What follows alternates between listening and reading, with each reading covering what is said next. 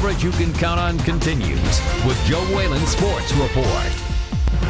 The drive for a championship continues. The TinCaps refused to play by the rules of playoff seeding in the opening round, sweeping first-half champ Lansing in 2 games.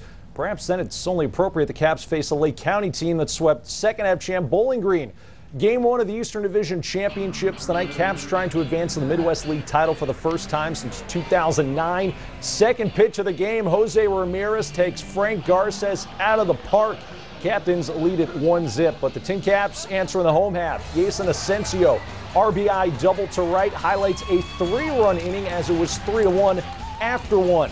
Garces settles down from there, allowed just 3 hits over the next 6 innings to go along with 6 strikeouts, but despite that, this one was tied at 3 in the 8th when Asensio, the Midwest League batting champ, goes up the middle. Travis Jankowski scores. TinCaps take game 1 4-3 as Brandon Alger earns the win.